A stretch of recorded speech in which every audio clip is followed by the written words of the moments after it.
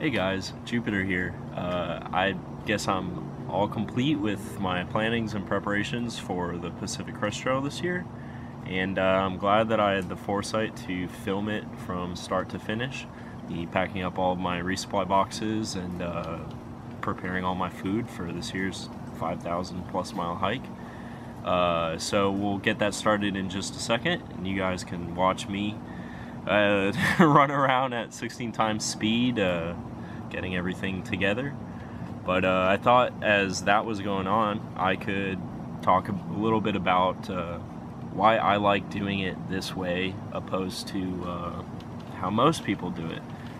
I personally send myself resupply boxes to almost every single town that I go to. As we know, when you're hiking a long distance trail, you can't feasibly carry 1,000 miles worth of food. Every 50 to 300 miles or so, you need to stop off and get more food.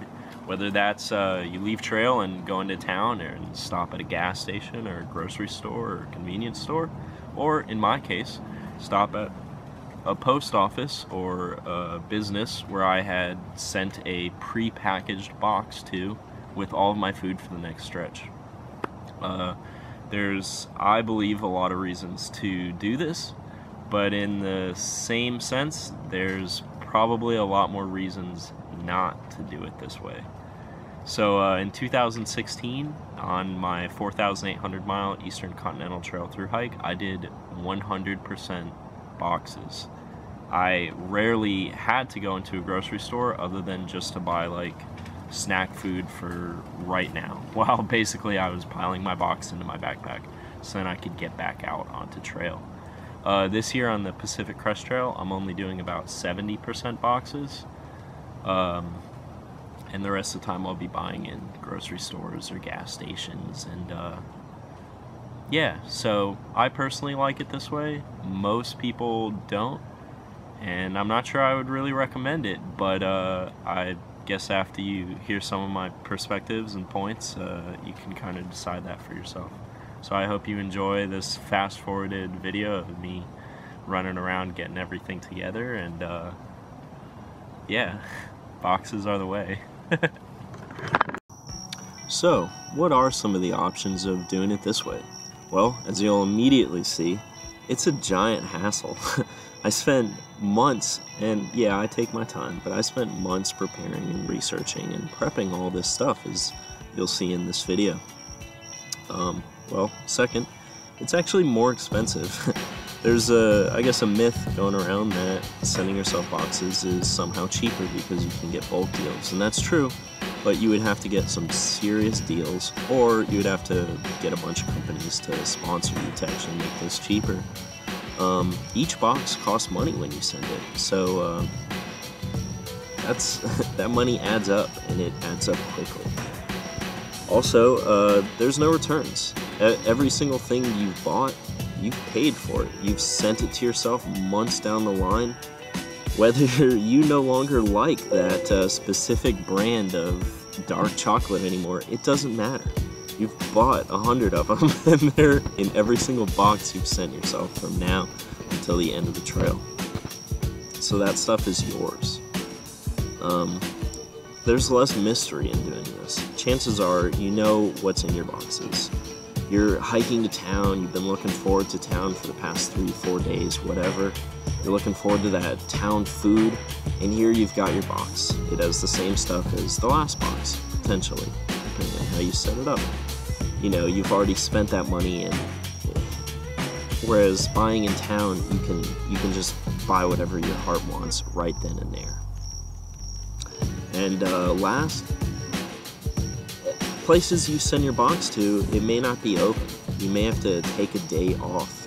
Post offices are a pretty typical place to send a box to, and they're not open on Sundays, and they have weird hours and weird lunch breaks, so you may find yourself sitting around waiting for your food when you really want to get back out on trail, you know.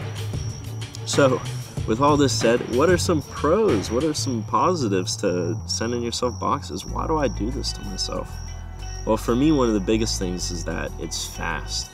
When I get to town, all I have to do is pick up my box, dump it into my backpack, and I can immediately get back out on trail. Or I can pick up my box, go to that hotel, and I can relax. I can focus on other town chores, not having to worry about buying any food. So personally, I think it's easier. When I get to town, I just pick up my box. You know, that's it. I don't have to concern myself with running around town looking for socks and batteries and toilet paper and just all these extra little things. It's all right there. I've already set it up. You know, so it's embodying the philosophy of do it before you go so you don't have to worry about it later. Because I'm going to be tired, I'm going to be looking for a shower. You know, I just don't want to be doing things that I don't have to be doing.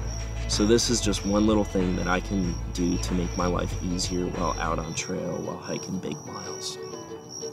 So one of the biggest reasons people do boxes is because of a specific diet. Whether they're vegan or whether they have a lot of allergies or just one really big allergy, allergic to nuts. You know, you may not find everything you want at a gas station or convenience store. It may be all garbage. You know, so sending yourself boxes, you can go to that posh grocery store down the street or that Asian food market you love and just send yourself some really beautiful things that you're going to enjoy later.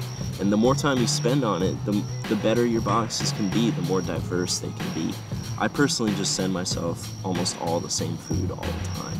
And that's okay too, because this isn't my greatest motivation. Mine is for the speed of it, you know, but diet definitely plays its part. So, in conclusion, would I do boxes again? Yeah, I probably will at some point. Will I do them to this extent? I think it would require another really, really big trip.